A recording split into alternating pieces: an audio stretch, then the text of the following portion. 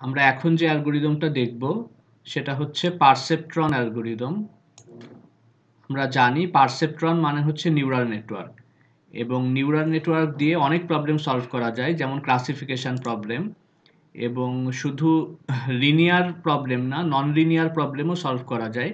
কিন্তু পারসেপ্ট্রন যদিও neural network, এটা আসলে একদম ইনিশিয়াল লেভেলের নিউরাল নেটওয়ার্ক।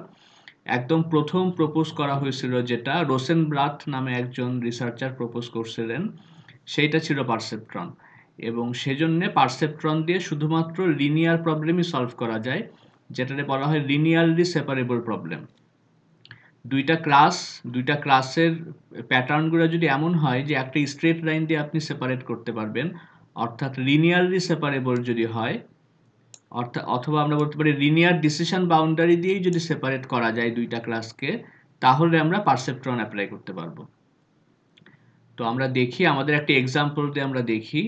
ধরা যাক আমাদের 6টা প্যাটার্ন দেয়া আছে, প্যাটার্ন বা ইনস্ট্যান্স বা ডাটা পয়েন্ট। এই হচ্ছে 6টা প্যাটার্ন দুইটা ক্লাসের। এটা হচ্ছে ক্লাস 1 এবং এটা হচ্ছে ক্লাস 2। তো ক্লাস 1 এর প্যাটার্নগুলো হচ্ছে 1 1 1 -3 4 5। তার মানে হচ্ছে আমাদের যে কোনো একটা প্যাটার্নে দুইটা ফিচার আছে। আমরা জানি যদিও, তারপরে একটু মনে হয় দেখে আসা উচিত যে প্যাটার্ন কি জিনিস। প্যাটার্ন বা ডাটা পয়েন্ট বা ইনস্ট্যান্স, এটা হচ্ছে vector of features.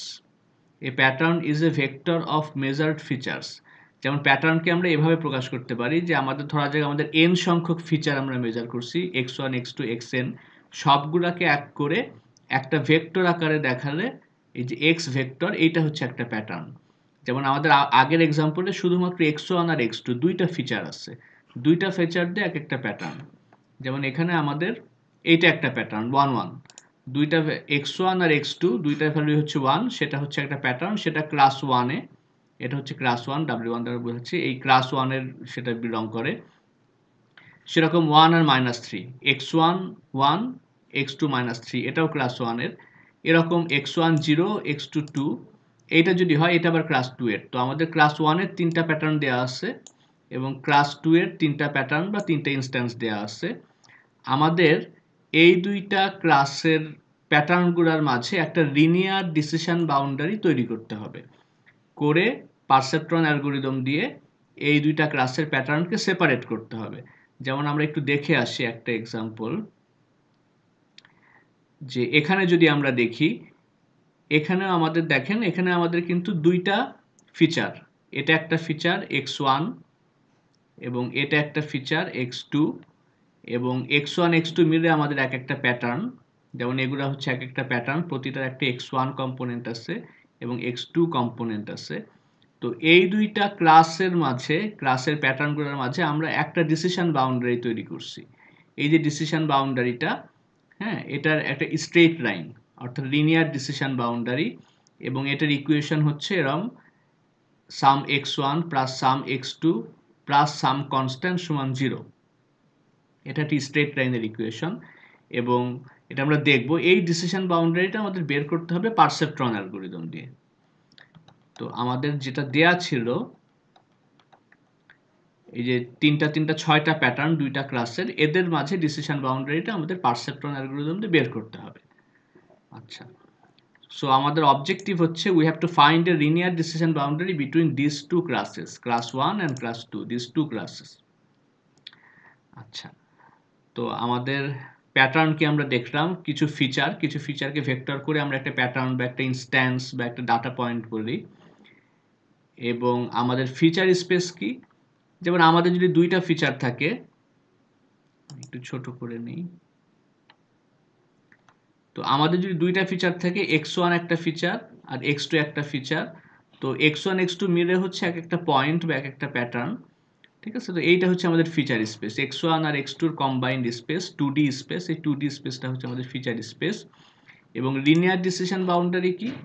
Linear decision boundary হচ্ছে এমন একটা স্ট্রেট লাইন, 2Dর ক্ষেত্রে স্ট্রেট লাইন হবে, 3Dর ক্ষেত্রে কিন্তু হাইপার প্লেন হবে, তাই না?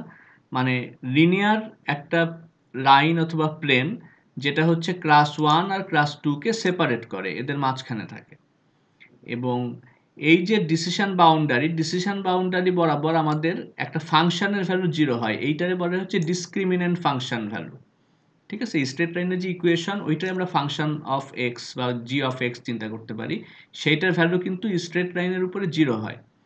এই যে আমাদের আমরা যদি এটা চিন্তা করি ডিসিশন বাউন্ডারি, এই ডিসিশন বাউন্ডারির উপরে যে কোনো পয়েন্টের জন্য, যে কোনো পয়েন্ট অর্থাৎ যে কোনো x1 x2 যদি আপনি এই ডিসিশন বাউন্ডারি ইকুয়েশনে বসান, তাহলে কিন্তু আপনি 0 পাবেন।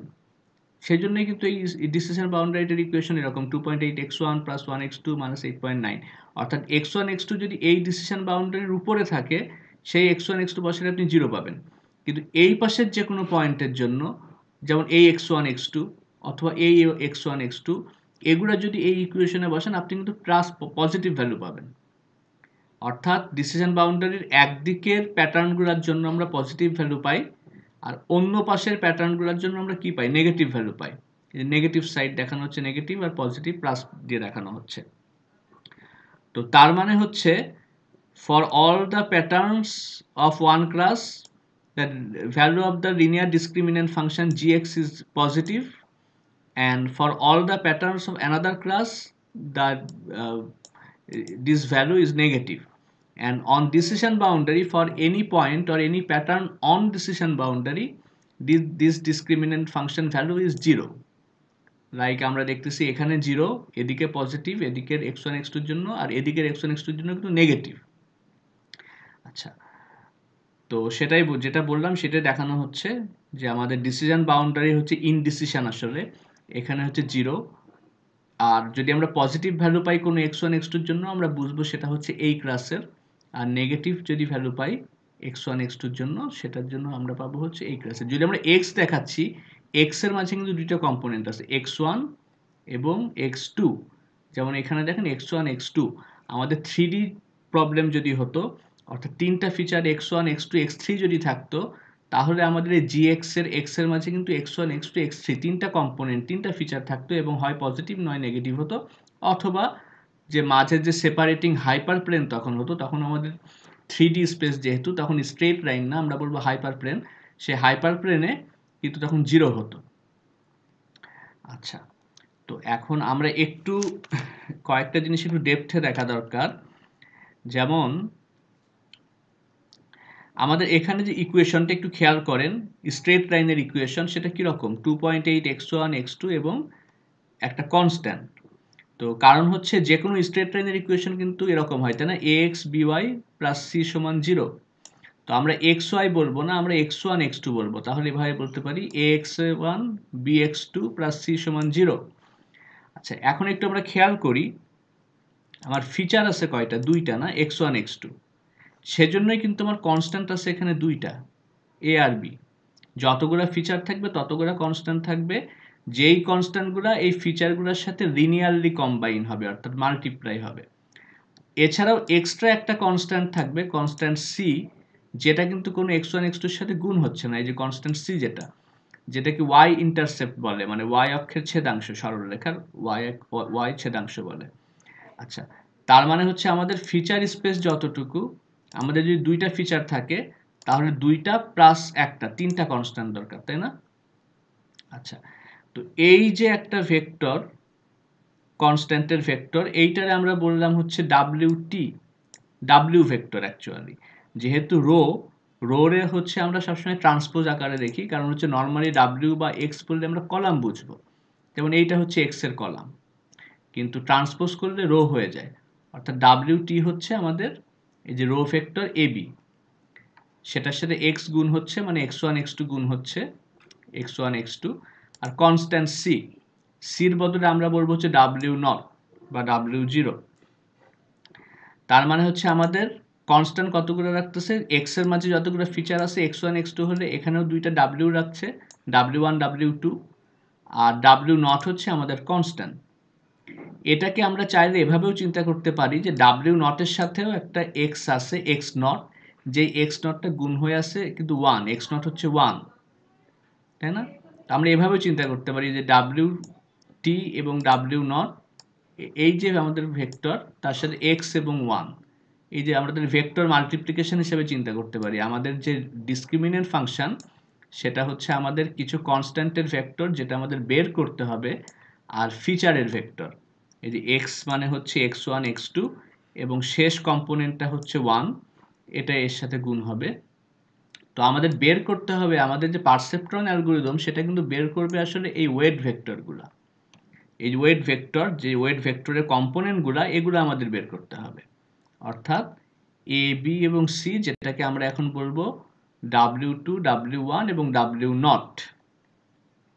আচ্ছা, তো আমাদের যেটা এত কিছু বলা যে জন্য একটু খেয়াল করবেন যে আমাদের same number of component W এর মাঝে ততগুলোই কম্পোনেন্ট থাকে, X এর মাঝে যতগুলো কম্পোনেন্ট আছে, যেমন x1 x2 ছিল বলে এখানে W1 W2 থাকবে, আর একটা অ্যাডিশনাল কনস্ট্যান্ট W0 থাকবে।